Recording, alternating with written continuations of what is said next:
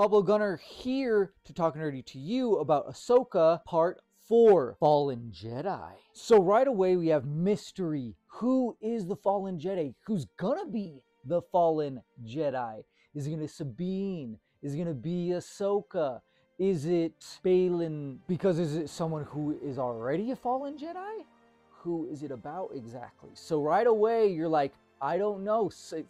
Someone might die. Someone might be dying today. We don't know who it's going to be. It's going to be crazy. The Sith, if you can call them that, Fallen Jedi perhaps, send mercenaries after Ahsoka and Sabine. They have to deal with them as well as Hu Yang. Hu Yang has to deal with them first. I was so terrified for Hu Yang. I was like, no, please, I don't want anything bad to happen to that sarcastic SOB. And it was so great because Hu Yang says, hey, stick together. You always work better as a team. So they face off against the Inquisitor and the Apprentice. Sabine rematch against the Apprentice, and Ahsoka rematch against the Inquisitor. You see how that goes down. That was a surprise. They didn't go into it too much. Okay, yeah, that makes complete sense. If you have seen Clone Wars, you completely get it. But then they split up because Ahsoka has to go deal with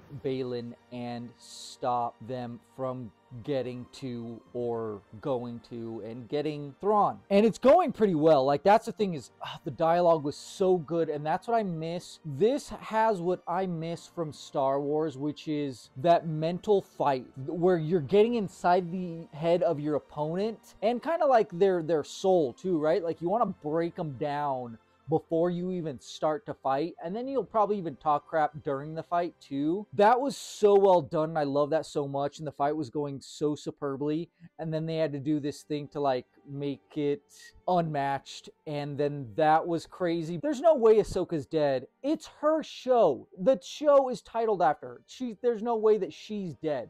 There's no way that she's the Fallen Jedi. There's something to be said about a Sith who was able to convince people to do the bad thing and make them feel like it's the right thing. That's what one of them does, and it works. That kind of sucked. That was kind of heart-dropping.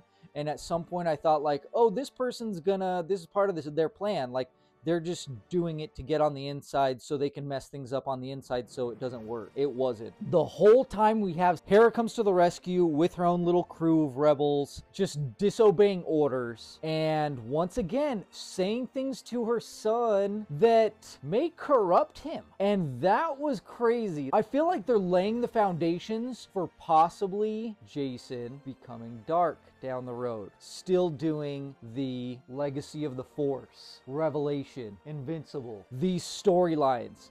Now, we have no Jaina right now, but they could incorporate this into and then just have Rey as the Jaina. I don't know how this is going to match up, but I'm just workshopping here. I'm just spitballing because I'm seeing it and it's giving me hope. Hera comes to the rescue with her own little crew of rebels. A little too late, and it doesn't turn out good for some of the rebels. Really, it doesn't turn out good for any of us. They essentially failed, and I feel like we have Sabine to entirely blame. I mean, you could say, hey, that's also on Ahsoka for being like, hey, you should know her. You knew that she was not going to make the right choice. Like, you should have known she was not going to make the right choice when it came down to it. Like, you were asking her, she didn't give you a definitive answer. You just said, you know what, park it, you're done. I'm not going to involve you. You're finished. Better off. And then the ending was very confusing and intriguing and interesting and crazy, and I don't know where that's going to lead, but I do know what it's from. If you've seen Rebels, you know. But you go, is this a dream? Is this a vision? Is this a memory? I don't know. We'll see. Talk nerdy to me. May the Force be with you.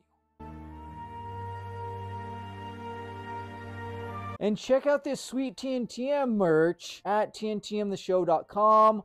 We are also on TikTok. We're on Facebook, Instagram, Twitter, Tumblr, YouTube, all of the places. So check us out and talk nerdy to me.